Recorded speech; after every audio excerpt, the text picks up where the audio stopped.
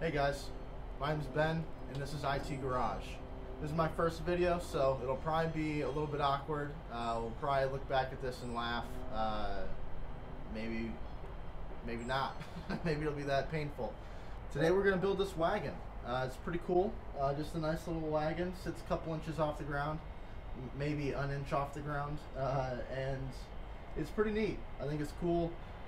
And you don't need any special tools to make this happen. Whatever you have into your wagon and about $15 in hardware and the big piece of aluminum up here. And we still have plenty of aluminum left for more projects. So stick around. I'll show you guys how to do this. It doesn't really take too long. Being distracted and filming and all sorts of different things.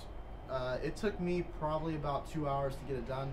But if you knew what you needed and you had some stuff laying around, didn't have to go to the hardware store 2 times, you could probably get it done a lot quicker. This is the second wagon that I've done after doing another one just for fun before I started filming. I'll show that one to you guys here probably at the end. Who knows? But like I said, this is IT Garage. It's gonna be the first video, and it's not even a garage. This is a carport. You can see outside. You can probably see all my edits when it's going to be light and dark and all that fun stuff. But we're just out here and we're doing it. This is kind of what I do outside work, which is IT related. And I'm not trained in any of this. So we'll see how this goes. You can probably do what I'm about to do better than me, but that's all right. I just wanted to create a channel for people like myself that just need that little bit of boost of, hey, go outside, get this done. It's really not that bad.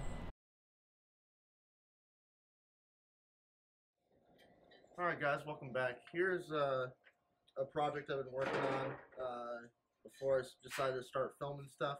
This is a radio super wagon from the mid-60s. I actually bought this off the guy who used this as his childhood wagon. So if you're watching, sorry I cut up your wagon, man.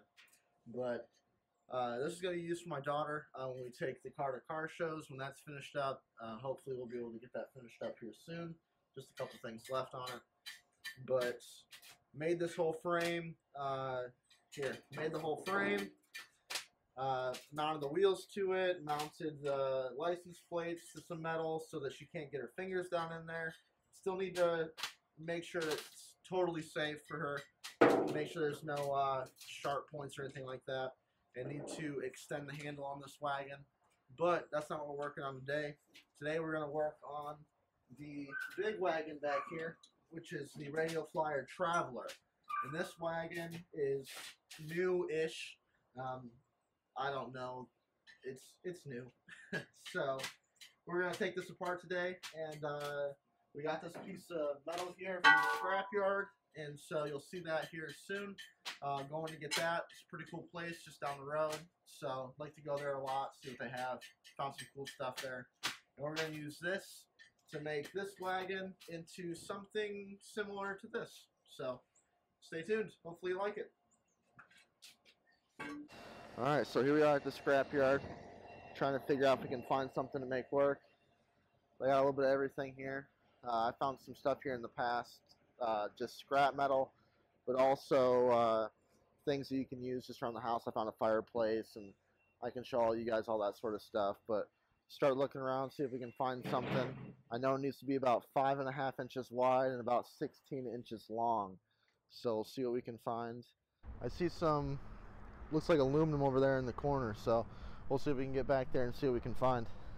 Sometimes you just gotta step over everything, and they seem to have got a whole bunch of these big, giant electric motors, maybe? Is that what these are? I'm not quite sure. So we'll see over here. This looks like it might work. I think this will work. We'll see if we can make it happen.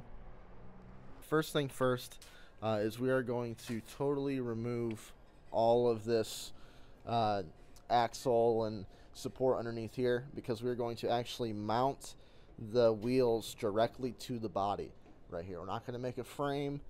like that one has. That was an old body. It's a little bit thinner, a little bit lighter. So that one I didn't feel like we could just mount the wheel right to the body. But this one, I feel like we absolutely can. So we're going to mount the wheel right to the body. I'm thinking right in front of this post here. But we'll play around with that and see. Kind of want to be able to see as much as the flyer as possible. You know, you don't want to block it all. Going to use the same wheels. Nothing's going to change there. The wood's going to stay on. This is going to be super easy. Yeah, famous last words. So we'll see how this goes.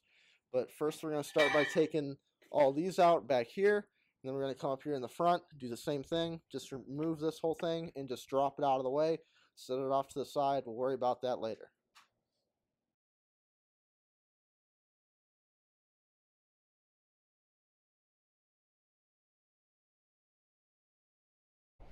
Alright, so as with most everything, it's not quite as simple as you think. From what I was seeing online, you could just flip this upside down and bam, it would work. But guess what? They don't touch. So I think what we can do is, looking at this, I bet if we just take this cone mount off, and what that does is, all it does is limit the steering so you can't spin it back 180 degrees. So we'll just take this off with that one bolt, and then that should lower it enough so that we can get that sitting on the ground. And this came off super easy. Everything came off right away. 7/16 bolt in the flathead, and that came off in what, 8 bolts? Yeah, 8 bolts. So super simple there. And then, like I said, we're going to do some sort of mock-up and see where those wheels are going to go in the back. We'll drill some holes, we'll run to the hardware store, and we will grab some bolts that are long enough to go in there, and we'll make it work. But first, let's take this off. Alright, so just as I thought, once we took that mount off over there, sure enough, flip it upside down, slides back nice and easy. Obviously not a ton of room there, but that's alright. The whole point of this is to be a cool little lowrider. I don't think it's going to be that big of a deal. So now I need to measure that plate over here that I got. This is aluminum. I don't know what thickness it is. I can measure it, but that's no fun. So this is going to have to be, just wider than these bolt holes, than these holes down here. And it's going to have to stick out just enough so that we can turn the wagon back and forth. Because you can't have the steering underneath when the body sits lower than the wheels do. So we'll see what we can do. Alright, got the piece of aluminum up here. Still don't know how thick it is. Still doesn't really matter. It's definitely sturdy enough. That's all I need to know. And it was, I think this whole sheet was $6 at the scrapyard. So we'll have plenty for other projects. But I'm just going to take a Harbor Freight Sawzall with a Harbor Freight or whatever blade, and hopefully that will cut this. If not, we have some bigger tools that we can use, but we'll start smallest first, not try to overkill it. So here we go. Alright, so here's a little quick mock-up. As you can see, it is not on the ground. There is a gap. So it'll probably be a little bit taller than that at the end, but the front is going to be pretty low. This isn't exactly a wagon to go, off-roading. This is going to be for pavement at car shows and that sort of thing. So, wheelchair ramps only, basically. No curbs on this one. But that's all right. It's fun. I got this wagon for $15-20, and I have $5 more into it. So, cool little wagon for $20. We're going to go grab some bolts. Looks like they're going to have to be about 4.5 inches long. Grab some washers and that. Make sure it fits that as like an axle, and then we'll get it all bolted up. Because the front, we're going to use the bolt that came off that originally, which we left over here in our little bolt bin. So it's one of those in there, or actually it's up here. I lied.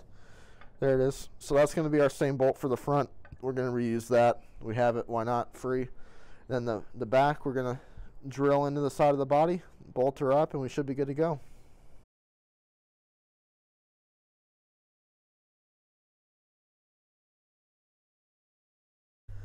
Alright, so here we are with the wheel in the hardware store. with all the nuts and bolts. So we're gonna see what we can find. I know that they're over here probably, and we'll see what we can get. All right, so we were in the harbor freight, in the hardware store, and we did find what we need. It's really dark in here. Let me get you guys out into the light, just because it is, 6 o'clock on East Coast time here, so still in winter. It's dark outside. So thankfully we got lights in here. So here's what we got. We got some threaded all rod. So all this is I think it's half inch, and we're going to take that, stick it right about there, and then we'll bolt it on the inside, put another bolt on the outside. It'll stick out just where we need it to, and then we will put another bolt where the back of the wheel will be, a washer, and then a bolt on the front of the wheel, and that'll hold the wheel on, and then we'll be good to go. It's should be that simple. So we'll see. Here's my bag of nuts. So all right, we'll put you back on time lapse and we'll see how this goes.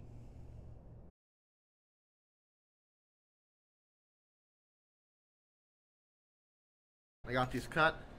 They're about the same length. They're pretty close. Not bad for just measuring and cutting with the Sawzall. They're pretty boogered up a little bit here on the ends, just from lack of the right tools. But that's all right. That's kind of what we're about. So maybe I'll invest in a vise stick on that table. Maybe I won't. Who knows? So we'll see.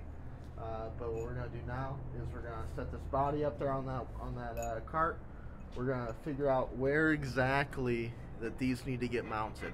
And again, we're just gonna make it as close as possible. It's not exact. If it's off by a quarter of an inch frontward, backward, up, down, I don't really think anyone's gonna notice. So I'm not selling this to make money. I'm selling this to pull my daughter around and any future kids and nieces and nephews and all that fun stuff. So this is just a fun little project for me. If it's off by a little bit, just don't look at it that hard. It'll be all right.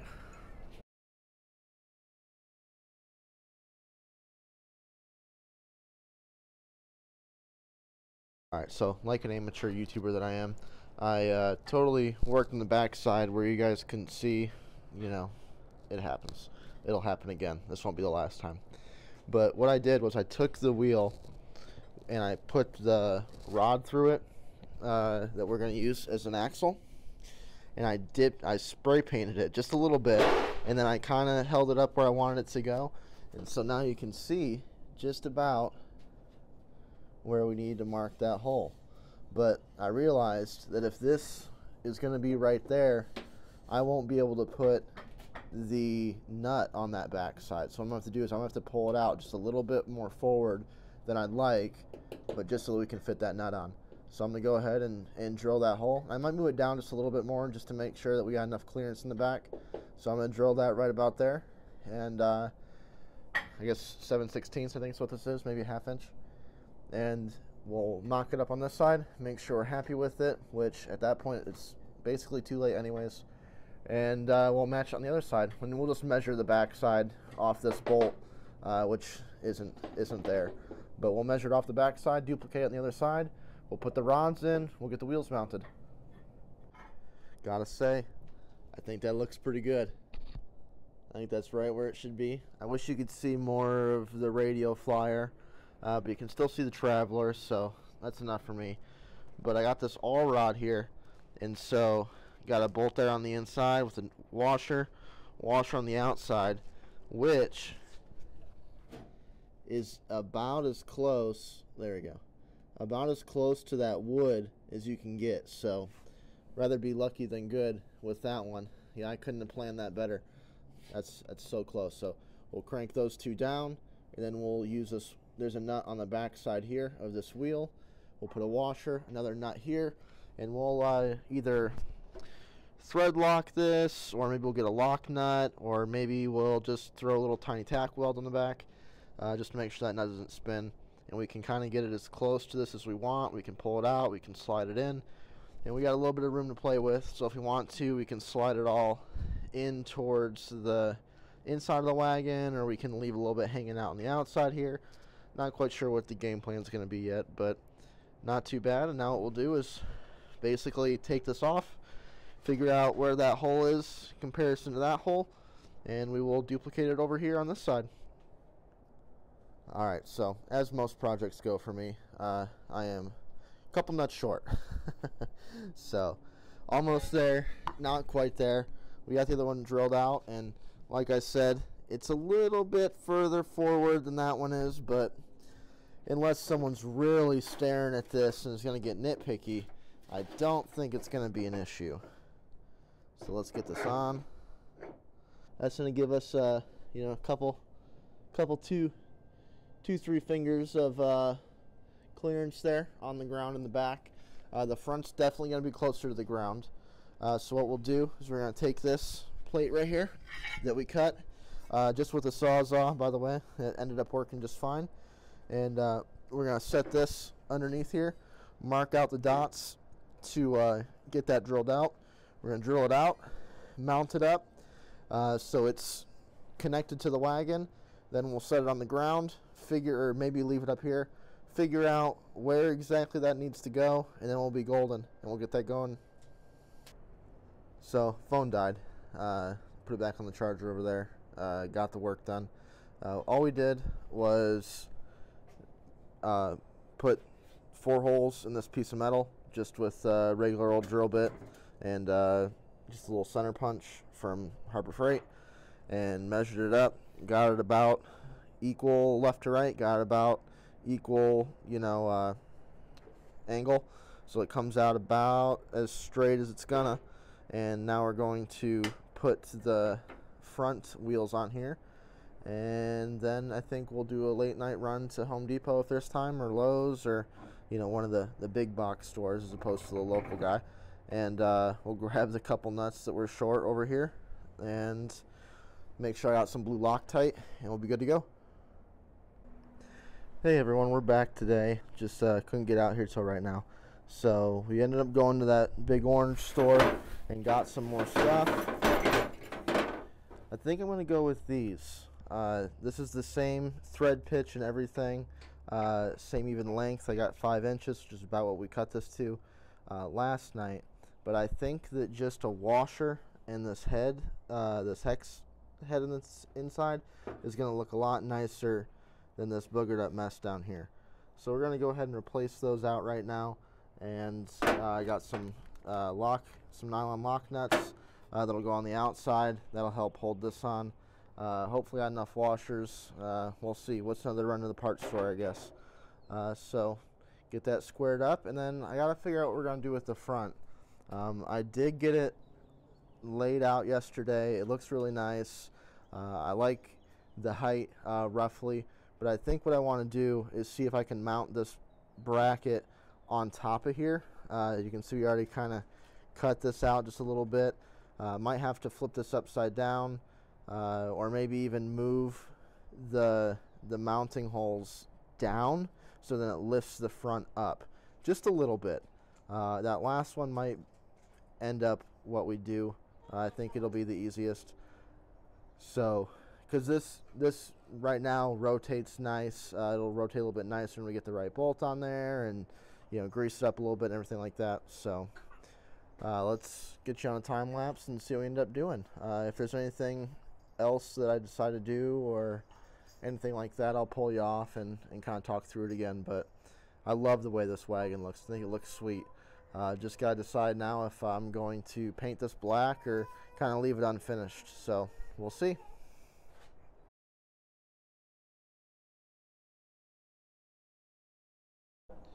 So I think this looks a lot cleaner. I just think it looks nicer. It got a little bit too long of a bolt, but I think if we went the size down to the 4.5 inch, I don't think we'd have enough. So I think 5 inch was the right move there. What I am going to have to do, this bolt on the inside here, this nut, it's just free spinning. Obviously we can tighten it down, but then that limits the spin on this. And as it spins, you can see, so does the bolt. It either tightens or loosens depending on which way you spin. So probably going to just put blue thread locker on there. Just spin it back a little bit, put some thread locker and spin it back to where I want it. and let it sit. But as I was saying before, here's this side right here, and if you look at this side, I think that just looks a lot cleaner. Ideally, it'd be a carriage bolt situation, but I didn't want to figure out a square hole, so there we are. So I'm going to do the other side, just duplicate that, and then we'll see what we can do about the front. So got the other side duplicated now. Again, I think looks just as good. You can see I have it so it's just about as close as it can be. I want the wheels to be tucked in still. I don't want them to be super far out. I'd rather them be even closer in, but with the wood stake side, that's just what we're going to have. So, like I said, need to remove that bolt, just back it off towards the body of the wagon a little bit, put some thread locker in there on both sides, still to do this side too. And once that's done, I think the back is good. I think it looks great. I think it looks cool. I think it's the right height too. I don't think it's too low. I'm gonna have to turn this wheel inside from our little spray paint trick.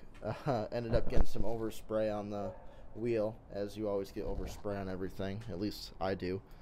So need to clean that up, or just flip the wheel inside out. You'll never know.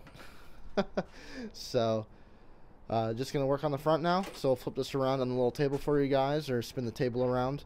But turns out, just go to a big store and get a rod or a bolt that's threaded all the way, instead of getting the all thread, which I called all rod yesterday.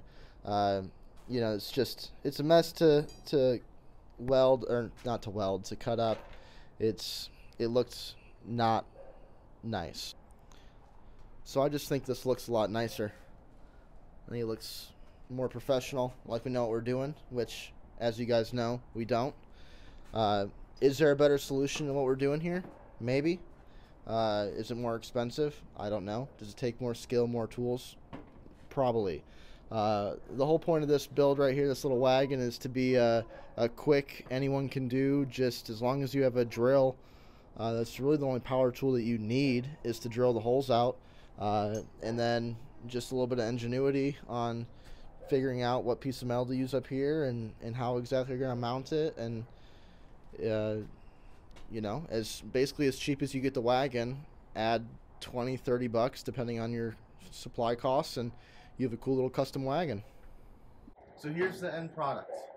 Not bad. Just a cool little wagon. Didn't end up changing anything with the front. I think it's all right for now.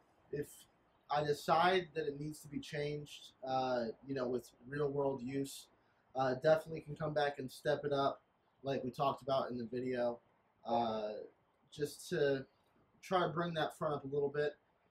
I don't think it's for really big items or adults, but I think it'll hold a kid just fine. You know, take around a car show, either a kid or a grandkid. And it's something easy. I think anybody can do this. If I can do this, anyone can do this. So here's both the wagons finished up. Got the Radio Super here with the Burlington tags, old city tags for fenders. Same kind of idea though. Nylon lock nuts on the outside, just threaded rod on the inside. Good to go there. This one has a whole custom frame. It still needs a little bit of finishing touches. Not quite what I want yet. Still very dirty. Needs to get cleaned up. Gonna do some sort of coating to protect it. Make sure the patina stays the way that it is. Maybe Vice Grips patina sauce, or maybe Poppy's patina. Maybe I'll make my own. I don't know. We'll see. And the handle needs extended. It's still too short for what it is, being that low to the ground. And then, of course, the radio flyer, which you guys saw me build this time. Don't know if I'm going to match the caps in the back. I'm going to figure out how to snap those back on. Maybe I'll just paint the middles red. Maybe I'll leave them the way they are. Also, I didn't end up changing the steering. I think that's going to work fine. If I do need to modify it, I'll definitely make a video watching so you guys can see what we end up doing there. But I think it's going to work great for now. I stood in it and had somebody try to pull me, and I bottomed it out, but you know, I weigh a lot more than a child does. So it's maybe being this low or this style of modifying the wagon wouldn't be good for pulling anything probably over, you know, 100 pounds, 150 pounds. That includes, you know, all you scrapyard and swap meet guys that are running around throwing parts and signs and a whole bunch of cool stuff in these wagons. It might not be for you. I would suggest more of a metal frame like this one has, but I think it looks great. Let me know what you think. Let me know which wagon you guys like better. I kind of like the wood sides on this one. Do I leave the wood sides the way they are? Do I sand them down and do a little video on how to stain and seal wood? Let me know. And yeah, we'll see you guys next time. All right, thanks.